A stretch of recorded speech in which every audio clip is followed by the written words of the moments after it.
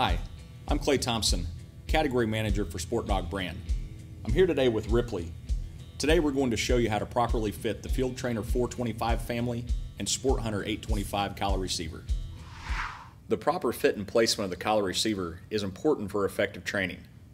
The contact points must make contact with the dog's skin. To ensure a proper fit, follow these steps.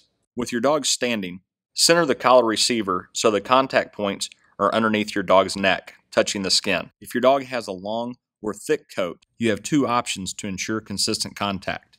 Either trim the hair around the contact points or switch to the longer contact points included with your system. The collar receiver should fit snugly, yet loose enough to allow one finger to fit between the strap and your dog's neck.